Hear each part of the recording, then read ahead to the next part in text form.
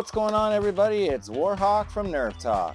We got a quick video for you here because we have a new blaster coming into our collection. It's from the new X-Shot Hypergel series, the Clutch Gel Ball Blaster.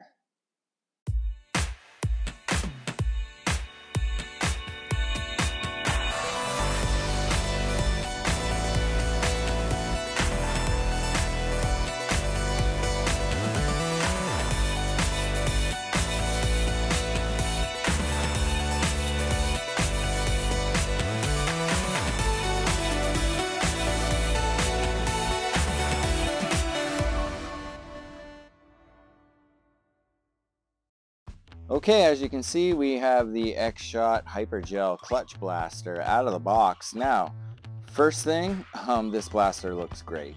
I really like how X-Shot, what they've done with their reskin blasters. They all look really cool. And the new Gel Ball series looks pretty cool too. Now, as mentioned before, this is a Gel Ball blaster and it's a single shot springer. Now, it has a couple features that I really like about this Gel Ball blaster. So first of all, it doesn't have one of those hoppers that stick up. It actually has an internal one, and how you're gonna open it is that just slides open, and that's where you're gonna load your gel balls in. Now, this blaster also came with a gel ball quick loader, so all you gotta do, you load your gel balls into this and then just pour them in there just like that. And of course I'm going to be cleaning some up because gel balls are really bouncy. So that is one way to load the hopper. Now here's the other really cool feature about this blaster. So you'll close that up. Now you see the mag here. Now this blaster obviously doesn't feed from the mag. There's no spring that'll push them up. What this is a quick load mag. And what I mean by that is once this hopper runs out and you need a reload, all you need to do just flip it upside down and all the gel balls will load into your hopper, which I think is really a cool way to load your hopper really fast. And then all you gotta do is take your mag out, refill it, and then put that mag back in and you're ready to go again. Now, X-Shot, well done. That's a very cool feature. I really like that. Now, to fire the blaster, the prime is on the bottom, which is also kind of like a front grip, which really balances this blaster out. Not that this blaster is heavy, but once you get all the gel balls in there, it does add a little bit of weight, so it's nice to have a little support there. Now to prime it, all you gotta do is pull back and push forward. So why don't we take it outside, take a few shots with it, just see how accurate it is, take a few shots to the chronograph, and just see what we get.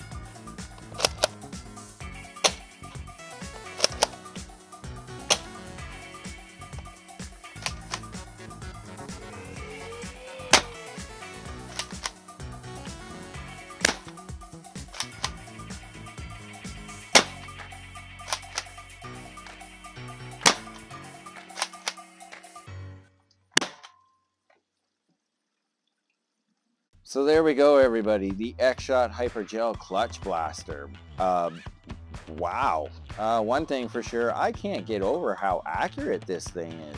It is really accurate.